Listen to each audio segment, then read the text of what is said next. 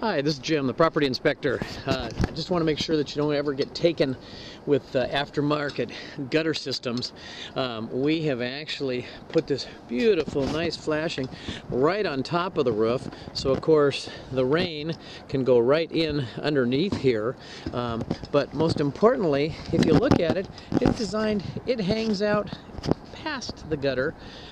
It's designed so if it was just a very, very light rain, it would wick back into the gutter. In that kind of situation, it might work. But if you have any kind of heavy rains, water is just going to come flying off of this roof.